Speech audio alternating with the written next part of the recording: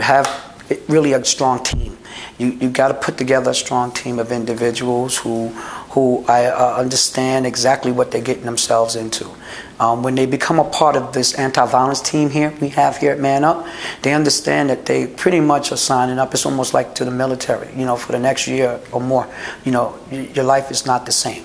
You have to be on point. You have to be available. You have to be on call. And you have to understand that this is a very dangerous job. We are not law enforcement. We don't have the resources that law enforcement has. However, we want the same things. We both want, crime to go down in our community.